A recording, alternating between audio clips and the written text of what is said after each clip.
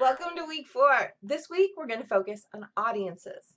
Individuals and organizations involved in social entrepreneurship have to reach a huge range of audiences.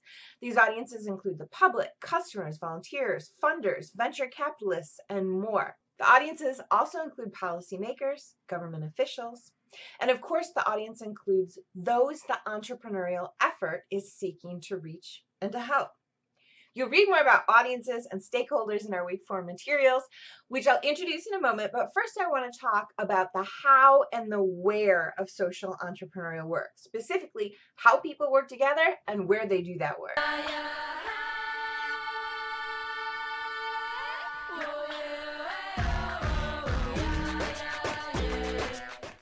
In Western culture, when we think about artists or creatives, we might bring to mind images like this or this. When we think about writers as creatives, we might bring to mind images like this or this. Generally, we have a very historic and romantic notion of art, authorship, and creativity. We have a lone man. He's sitting at a desk, maybe a candle burning, perhaps a glass of bourbon at his elbow. He's toiling alone at his craft. He's a creative genius, and his creativity is an individual, isolated act. I don't think that these notions, even though they're powerful and we still carry them with us, correctly capture creativity as we enact it today in our personal or professional lives. Technologies, changing professional contexts, and more have transformed how we're creative. And the spaces in which we work and create today look more like this, and this, and this, and this, and more recently like this. Another is Microsoft Teams, which we all have access to through our MSU.NET IDs and our Microsoft software accounts. Another tool for online collaboration is Social Pinpoint, which is specifically designed for community engagement projects and an amazing tool for folks doing social or cultural entrepreneurial work. Social Pinpoint includes tools for creating surveys, hosting forums, producing interactive maps, and other ways of rallying collaborative creative processes.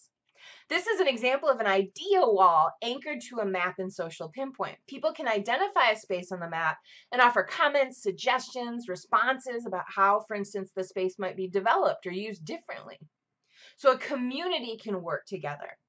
So how people work and write and create and design look a lot different today. And further, none of the social or cultural entrepreneurs we've read about have worked in isolation. All of the people and all of the projects we've explored thus far have been collaborative ventures.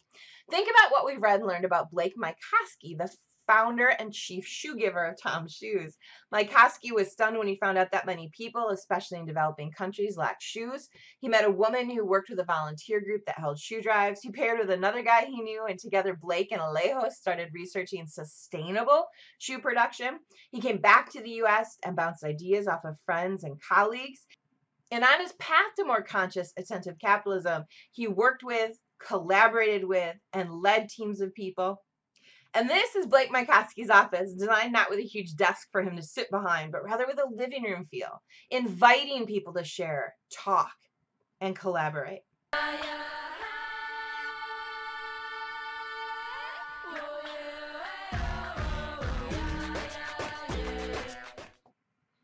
Collaboration is necessary across all social entrepreneurial projects and work, and I would argue across all work, period.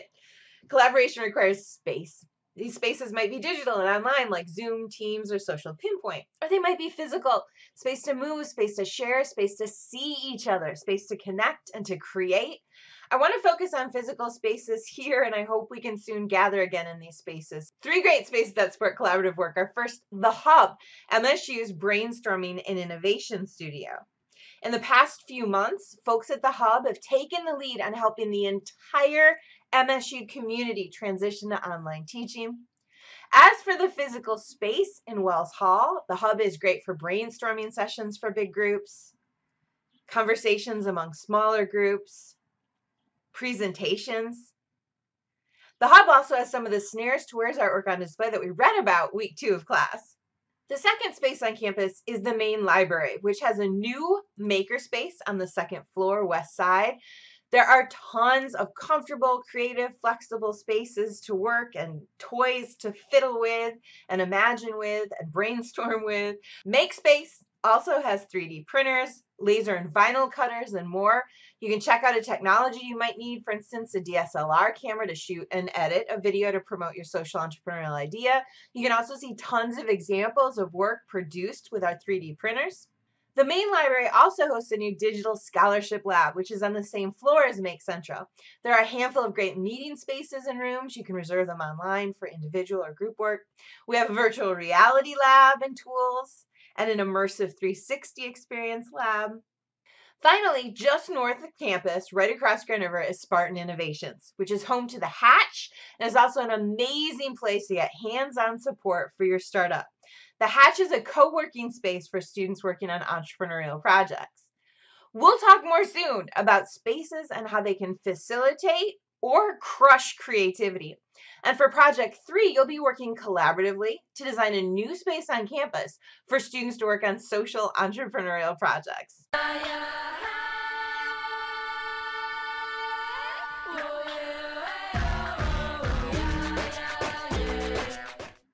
Collaboration is going to be a big part of your working life.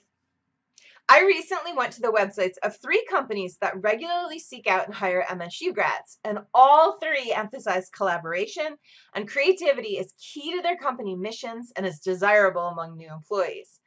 First, I went to corporate.ford.com into the careers area. This is separate from their customer-facing Ford.com site. Ford headquarters here in Michigan has an open post for what they describe as a startup business within their large company. So an intrapreneurial opportunity. Ford is developing a pickup and delivery business. The job post specifically mentions many entrepreneurial characteristics, managing budgets, identifying opportunities, navigating market trends, and more. The position also emphasizes collaboration and cross-function teamwork. And the post ends with part of Ford's mission. Join our team as we create tomorrow. We believe in putting people first, working together, and facing challenges head on. We're one team striving to make people's lives better. I also looked at Dow with headquarters here in Midland. Again, I went to the corporate.dow.com site, which provides information specifically for investors, employees, and job seekers. Dow has open posts in supply chain, manufacturing, engineering, and marketing here in the US, in France, in Thailand, in Canada, and all over the world. Every job post I look for asked for candidates with strong specific skills related to the position. For instance, if the position is supply chain, obviously they want people who get logistics and can identify and coordinate resources across projects. But every job also asks for candidates who have strong interpersonal communication and teamwork skills. Finally, I went to Target's corporate site and into their career area. Target's headquarters are in Minneapolis, and they're featuring supply chain jobs right now there in Indianapolis and Arizona, California, and other states.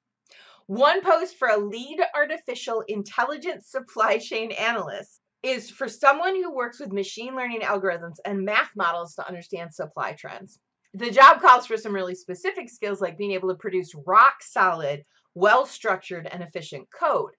But the job post also lists the partners the person has to collaborate with, ranging from engineers, business partners, and other data scientists.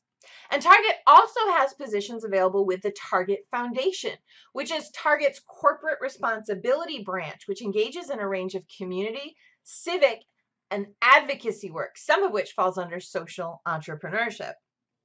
So whether you wind up forging your own path as a social entrepreneur and launching a nonprofit or a socially engaged business, or you wind up working for another business or company or organization, creativity is key, collaboration matters, and an entrepreneurial skill set will serve you wherever you go.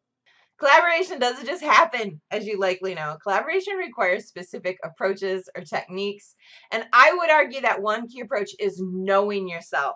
Reflecting and being aware of what sorts of roles you're attracted to and where your skills shine.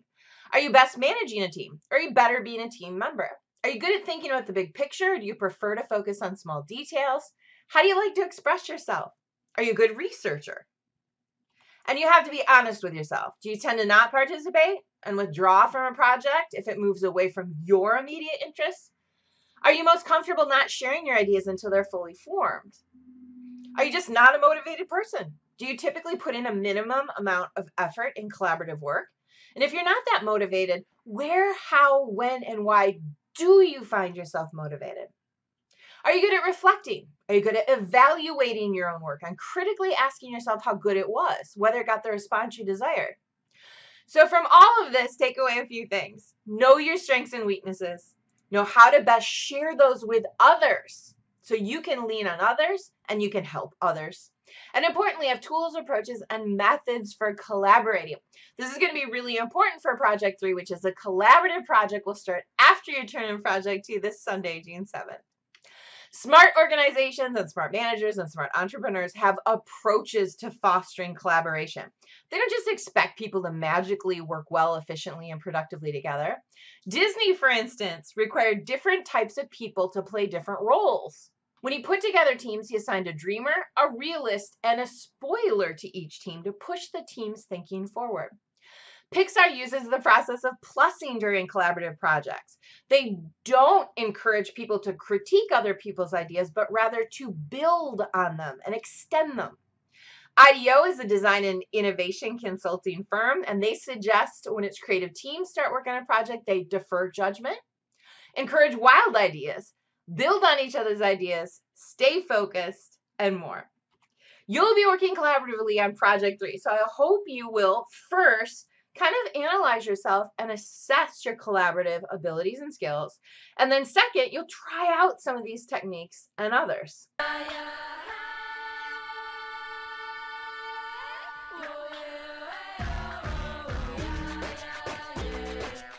Our readings for week 4 focus on collaboration and on audiences, the range of leaders, stakeholders, and participants involved in social entrepreneurial initiatives. We'll start with a chapter called The Ecosystems, in which the authors describe the larger, broader context of social entrepreneurial work. And then we're going to read conversations from a book called The Real Problem Solvers, Social Entrepreneurs in America. We're going to read a conversation between entrepreneurs, between funders and investors, between thinkers and innovators, and finally between champions, the necessary supporters of social entrepreneurial initiatives.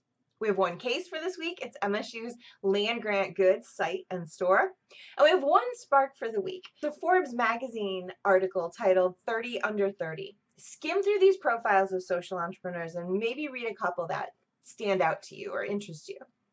I'm going to email you my Project 2 grading rubric, which should be helpful as you continue to work on Project 2 and prep it to turn in this Sunday, June 7th by noon Eastern to D2L. If you have any questions this week as you explore the readings, case, and spark, as you post a question and a response on Packback, or as you continue to work on Project 2, please email me.